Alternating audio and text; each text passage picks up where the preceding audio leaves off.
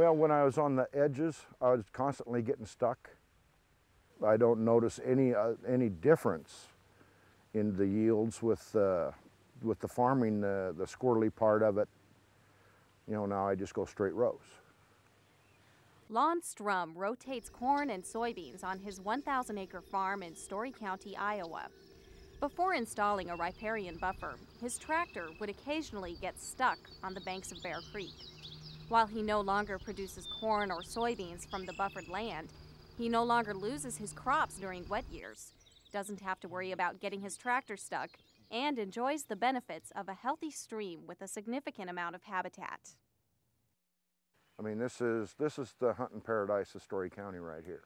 They're hunting mainly pheasants. They have come from Alaska, Michigan, all over Iowa.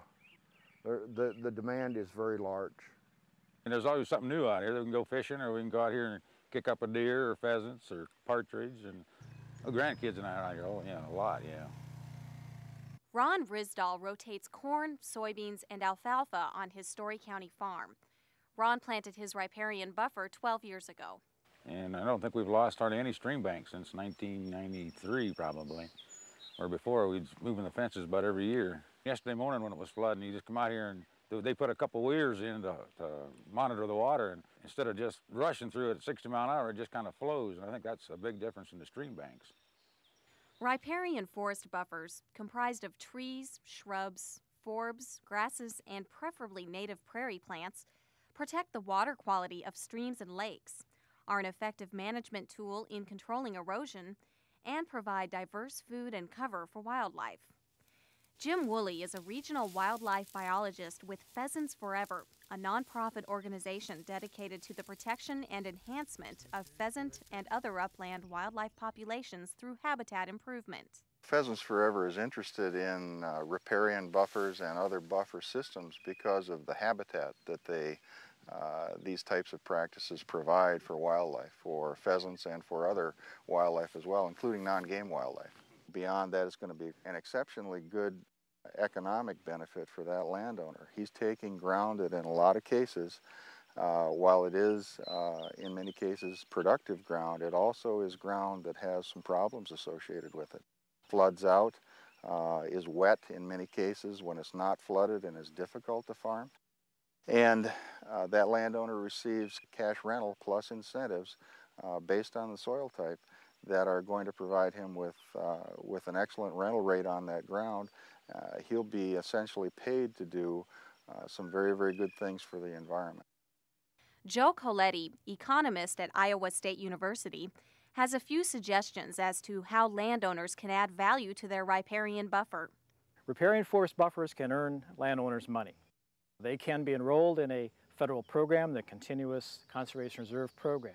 This program will provide up to 15 years worth of annual rent at 120% of the normal rates. Plus, the landowner will get 90% cost share to install the buffer and a modest annual maintenance payment as well. Buffers can also yield marketable products such as hunting lease payments, where you would rent the land to different hunt groups. Or you could sell woody cuttings such as curly willow to the floral market. Or if you're interested in a specialty food market product, you could sell hazelnuts. Perhaps the most exciting way that a riparian forest buffer can produce profits for a landowner is to provide a fiber from the trees and then the grass component of the riparian buffer. And you would take that fiber and turn it into a door product. That's an exciting and growing opportunity for using the fiber then from the riparian forest buffer. A riparian buffer is a living filter comprised of trees, shrubs, forbs, grasses, and native prairie plants, sucking soluble nutrients from surface runoff and shallow groundwater up into the plant. The buffer protects the stream or body of water located next to it. A well-established and maintained riparian forest buffer will protect water quality, stabilize eroding banks, supply diverse food and cover for upland wildlife, improve aquatic habitats for fish and other organisms, and increase property values by generating income from products harvested from the buffer. Mike Gold is a professor of forestry at the University of Missouri Center for Agroforestry. He has worked with landowners establishing riparian buffers for 15 years. A riparian forest buffer is typically composed of 3 management zones. Zone 1 is a narrow area with no management activity next to the water's edge and often includes a mixture of native trees, shrubs, and forbs that are adapted to floodplain conditions. In narrow streams, a canopy of trees may completely shade the stream when mature. The principal effects of Zone 1 are to stabilize the bank and provide woody debris for aquatic habitat. Zone 2 is a much wider area adjacent to Zone 1 and can be designed for active management. This zone consists of trees and shrubs that can tolerate periodic flooding. Their primary water quality purpose is nutrient uptake and storage. The woody stems also help slow floodwater. In addition, this zone can be designed and managed to provide wood products, wildlife habitat, and alternative agroforestry products such as nuts and berries, or woody floral products such as curly willow. Zones 2 and 3 are where your primary economic returns can be realized. Zone 3 provides high infiltration, sediment filtering, and nutrient uptake, and can help disperse concentrated runoff. Native grasses and forbs are normally preferred for their multiple benefits and adaptability, but dense grasses and forbs such as wildflowers will work. Zone 3 species composition will depend on the severity of surface runoff from adjacent crop fields or grazing lands. You can increase the filtering capacity and potential economic returns of Zones 2 and 3 by trimming, cutting back, mowing, or harvesting the shrubs, grass, wildflowers, and forb species. By keeping the plants in a state of vigorous growth, they will actively filter more soluble nutrients from the water. And if you plant products that can be sold locally, you can generate income. Little ground already. Dick Schultz is a riparian buffer ecologist at Iowa State University. He established the Bear Creek Research and Demonstration Project in 1990. Before you select the kind of buffer to install along your stream, think of what you would like the stream and riparian zone to look like, and what you would like the site to accomplish. Once you've identified your objectives, walk the site with a natural resources professional and explain your objectives and desires to them. They may use the Natural Resource Conservation Service's Stream Visual Assessment Protocol or a similar tool to help you identify the functional problems of the riparian zone. Once those site problems and objectives have been identified, select the buffer type that addresses your specific site needs. Keep in mind that riparian forest buffers and grass filter strips may not solve all the identified problems along your stream corridor. They are primarily designed to reduce surface runoff of sediment and agricultural chemicals, bank erosion, subsurface movement of agricultural chemicals in shallow groundwater, and degradation of aquatic and upland habitat. They are not designed to stop bank erosion along deep channels with vertical banks or to stabilize the channel bed. They have no impact on groundwater moving through drainage tile networks, and they're not usually designed to accommodate livestock grazing. To solve these problems, one or more other riparian management practices may be needed.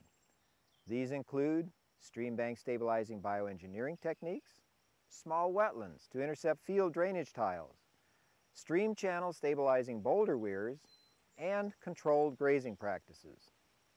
When identifying types and arrangements of vegetation, consider the 3 zones that have been discussed before. It's usually advisable to use native trees, shrubs, grasses, and forbs as they're best suited to your specific site conditions. Both bottomland and upland species may be suited to your site. Consider as wide a variety of species as possible to develop a diverse wildlife habitat and to reduce the potential for diseases and insect attacks. If you're planning to sell products from your buffer, it's best to identify markets prior to purchasing plants or seed. Your local natural resources professional can provide assistance in selecting specific plant species for your site. Usually the biggest question is how wide to make the buffer. A good rule of thumb is wider is better. For surface erosion control, buffers between 30 to 50 feet will work in many agricultural landscapes. However, filtering subsurface flow may require significantly wider buffers. And buffer widths for wildlife habitat depend to a large extent on the kind of wildlife the buffer is designed to benefit. However, even in this case, wider is usually better. By comparing your objectives and available government cost share programs, you can determine a buffer width that works for your particular situation. Also keep in mind that a buffer width need not be the same throughout its length. Widths may vary to accommodate runoff hotspots or to smooth out field borders next to a meandering stream.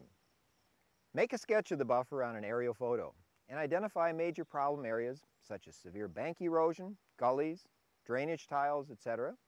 And then place your trees, shrubs, and grasses in their appropriate zones and accommodate any unique problem areas according to your design. For example, trees and shrubs and deep-rooted native grasses shouldn't be planted directly above a field drainage tile. A list of the different plant species, their planting location, and spacing are critical, part of any design sketch. Also identify the need for other riparian management practices, such as stream bank bioengineering, in-stream boulder weirs, or field drainage tile wetlands. Remember that a totally functional riparian zone will require combinations of both riparian and upland management practices. To ensure that your riparian forest buffer is a success, seek out assistance from your local extension, natural resources conservation service, or state forestry specialist. Now that you have a design for your buffer, the next steps are installation and maintenance. Brad Riphagen is the field coordinator for Trees Forever, a nonprofit organization founded in 1989 dedicated to planting and caring for trees and forests. When seeding grass and forbs, a firm seedbed is needed to ensure that the small seeds are in contact with the soil, yet remain close to the surface. You can drill directly into soybean stubble and into sod that has been killed with glyphosate. When planting trees and shrubs into a crop field, it is a good idea to drill grasses like timothy or perennial rye, which won't outcompete with the trees and help to prevent erosion during the first 5 years of buffer establishment. Order trees and shrubs early to assure receiving the desired species. Plant tree and shrub seedlings in the spring and fall as site conditions allow. Grasses and forbs should also be planted in the spring and fall. The primary maintenance activities include weed control until the trees and shrubs are large enough to compete on their own. Mulching, mowing, and herbicides can all be used. Mow Zone 3 as high as possible to remove annual weed seed heads, but not young grasses and forbs. Prescribed burning during the first 4 to 5 years can also aid establishment.